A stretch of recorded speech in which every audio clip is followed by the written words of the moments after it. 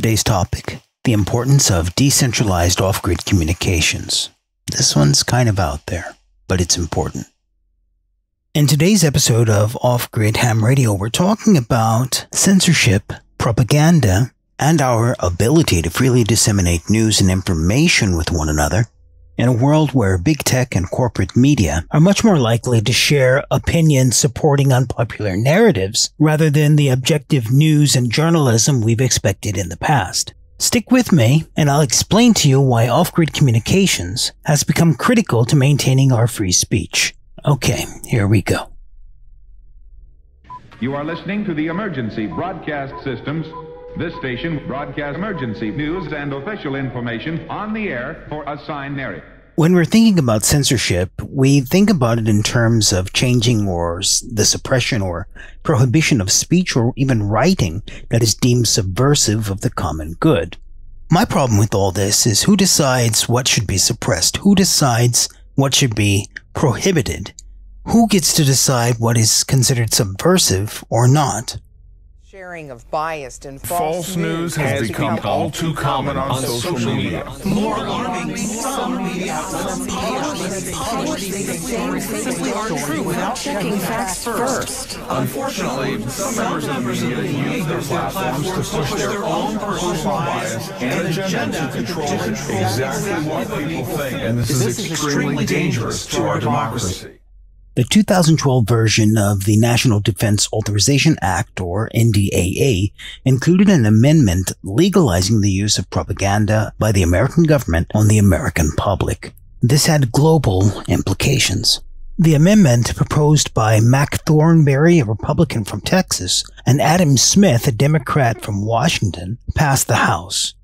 The result was nullifying the Smith-Mundt Act of 1948. An act which explicitly forbids the United States government from performing information or psychological operations aimed at influencing U.S. public opinion. Bottom line, they made it legal to mislead the American public. The result of this is a sort of collaboration or cooperation between big tech, Hollywood, corporate media, and Uncle Sam, all in an effort to control the narrative. Now, a big part of the story is fact checkers will tell you this part of my story is false. However, as we begin understanding who is actually funding the fact checkers, we understand the reason they might do so. Now, a controlled narrative isn't the only problem. We also have a problem with censorship. We saw this playing out over the past couple of years as those speaking out with a narrative countering the government's own narrative were shut down on social media for doing so. Love him or hate him, now, thanks to Elon Musk and the release of the Twitter files, we can see the Biden White House was pressuring Twitter to both elevate or suppress users based on being for or against the government narrative. Well, why should I care about this, Julian? I'm not in America. Well, that doesn't really matter because big tech, often at the behest of government, operates globally. Now back home we have something called the Constitution. The First Amendment of the Constitution says Congress shall make no law respecting an establishment of religion or prohibiting the free exercise thereof or abridging the freedom of speech or of the press or of the right for the people to peaceably assemble and to petition the government for a redress of grievances. Once again, we can thank Elon Musk and a few brave journalists for publicly outing the federal government and their censorship campaign. We can see that the federal government, along with federal agencies like the FBI, have implemented a surveillance and censorship program in direct conflict with the First Amendment of the U.S. Constitution. So what's the point of all this, Julian? Well, I'm actually happy you asked. Normally on this channel, when we're talking about communications, off-grid communications, emergency communications, communications for preparedness, we're doing so to save lives and/or property during a grid-down scenario or disaster. Now, it may not be completely apparent, but an attack on free speech, whether in America or someplace else in the world, is also a critical disaster scenario. Today's threat is different but no less dangerous. It's presented as a means of combating misinformation by big tech, corporate media, and the federal government, which is extremely worrying. I've always been taught having a discussion, even with someone you don't agree with, was always a good thing because it allows both of us to understand the perspective of the other. This dialogue is being shut down on social media. This all reminds me of an old proverb which says, "The road to hell is paved with good intentions." Unfortunately, these intentions, whatever the motivations behind them, are preventing us from sharing our collective experiences with one another. What could have been started as an effort to prevent panic in the public has obviously gone too far. Now here's a connection to off-grid two-way radio. Two-way radio is just as important to free speech as the printing press and express riders were in early America. We can use two-way radio for sounding the alarm or getting the message through, but only if we know how to use these tools effectively. Now don't get me wrong, I'm not talking about talking politics over the radio, but there definitely are innocent topics which get flagged as subversive, when in actuality we're simply trying to pass along good information. I refuse to allow the government and big tech to work together, deciding what I can or can't say. So if my messages are flagged on social media, why am I not using radio to send that message out? Moreover, why do we keep putting our faith in these centralized services which act as gatekeepers to our speech? I believe it's just like Pavlov's dogs. We've been conditioned to want our daily fix of cat videos, bikinis, and politicians pretending they're not all in the same uniparty. Naturally, we also want it in 4K. Ultimately, though, social media is simply designed to be a distraction.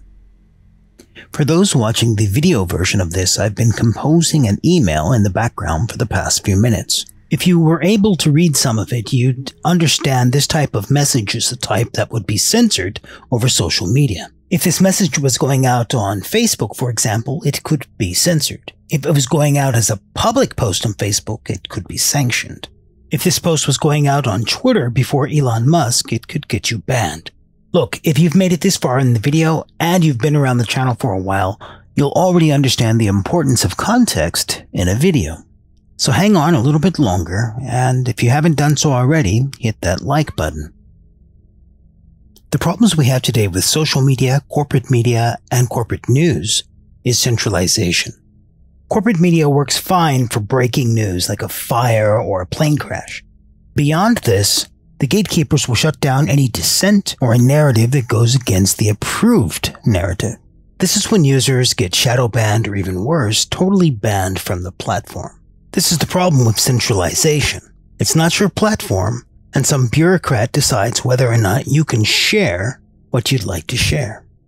Ham radio operators have been using off-grid communications to share files for a very long time. This was especially true back in the packet radio days, where we had packet BBS servers radio operators could log into over the air. Although that functionality was awesome, it's not exactly what I'm talking about now. What I am talking about now is over-the-air blogging. Now, I'm not talking about full-size web servers or things like that. I'm talking about micro-blogging and the ability to share posts directly on our stations. Before I go into that further, let's get a couple of things out of the way. It's critically important to understand we need to keep talking to one another, person to person, station to station, in real time. Now, I'm not talking about talking politics on the radio. I'm talking about passing along good information to friends, family, group members, information they haven't necessarily heard. Now, that's for real-time communications. For asynchronous communications, we need to take a little bit of a different approach. Now, when I say asynchronous communications, this simply means communications which are not done in real time. Now, there's a few very good examples of this, but by far, WinLink is the best example. Another incredible example is JS8 Call. Now, there's also VAR, AC, ION 2G, FSQ, and so on. For now, JS8 Call is probably the best solution to make this demonstration. Now, JS8 Call and VAR AC both have features which allow an operator to query another station to get information back from them. Now, if you've already used JS8Call, it's easy to imagine how we would use this query function to our advantage. With JS8Call, you can query a station, specifically query a station and say, for example, what's my signal report? Or do you have any messages for me? The station, as long as it's on, can actually reply by itself, answering the question from the station who sent the query. Now, at the moment, I'm sending a message query to a station where I know there's a message waiting for me. Now, if we use this message query to conceptualize the idea of over-the-air blogging, it doesn't have to be, for example, a message. It could be something like a tweet. So from this perspective, think about sending a query to a station who's hosting specific files. So let's make believe for a moment that I'm not asking for a message stored on that station, that I'm asking for the most recent posts. We could send a query to that station and say, do you have any new posts, for example? Just like the station is sending me the message that's stored on his station for me, that could be a list of new posts from that operator. We can think about it like an index for a blog website or an over-the-air off-grid library. Now keep in mind, we're still pretending this message is a post stored on Oscar Golf 8 Zulu. The post is about the Yaesu FT818 being discontinued, but in actuality, the topic of that short post could be anything. From the radio blogger's perspective, posts are written and stored in a folder on his or her own station. We write a short text post, perhaps a little bit longer than a tweet. We add references and source material, whatever is needed to get the point across, and we share it with a title and date in that shared folder. When operators are curious whether or not you have any new posts on your station, they simply query it the same way we query messages in the JS8Call network. The hosting station will send you a reply with a listing of the latest posts stored on that station. Beyond this, you can go ahead and query that post's ID to have it directly downloaded to your own station for reading. The hosting station never actually broadcasts that it has posts stored on its station. It's up to the individual operator to query if posts are there or not. This way, we're not adding a bunch of unnecessary traffic to the JS8Call network, while still allowing operators to host and share posts with the network. At least I'm hoping that's how it will work. Another functionality I'd like to see is the ability to select all call, as we have in JS8Call, so that we can ask all the stations simultaneously if anyone has any new posts. This means people who aren't interested in these posts aren't bothered by a constant stream of broadcasts announcing them. Now that was JS8Call. This is VAR AC. VAR AC also has functionality which is very similar to the functionality we're talking about with this micro-blogging concept. VAR AC allows you to compose VMail messages. These messages can be sent in real time, or they can be stored in your station for later reception when that receiving station queries your station. All of these VMails were sent to my station while I was actually away. The station was running, but the process of receiving or ingesting these VMails was automated with VAR AC. So you see, getting this microblogging concept up and running is not very far away at all. So now I'll compose a message for Hotel Bravo 9 Alpha Victor Kilo.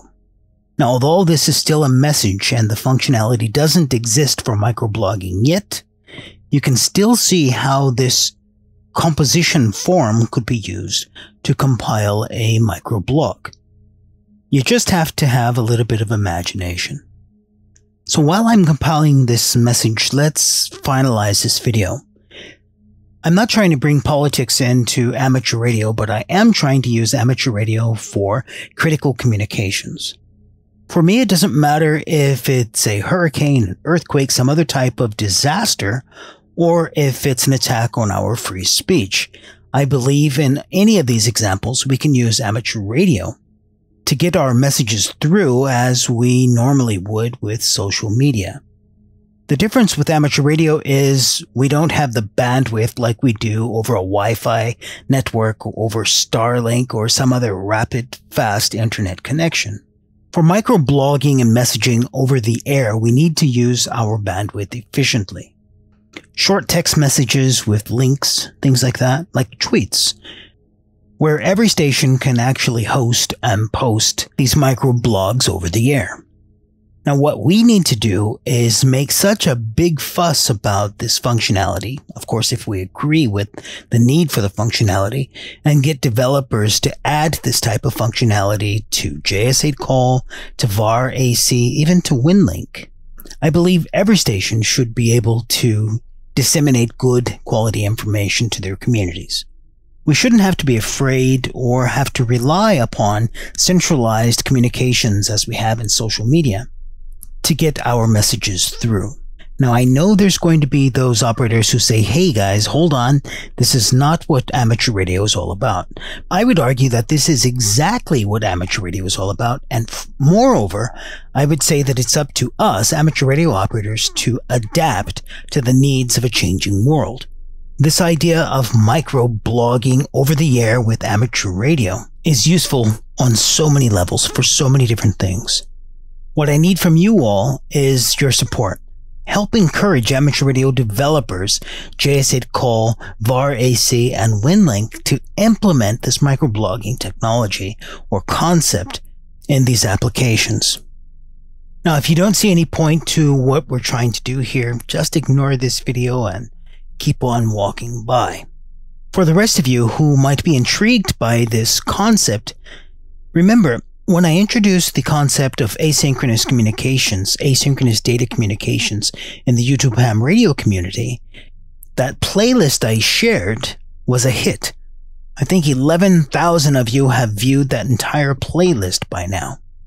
So if you're interested in that asynchronous data communications for emergency communications, this step isn't that much further away from where we are now. All we have to do is get the developers on board. Alright guys, look, because of the nature of this video, I'm going to skip putting the supporters' names up on the screen for this video.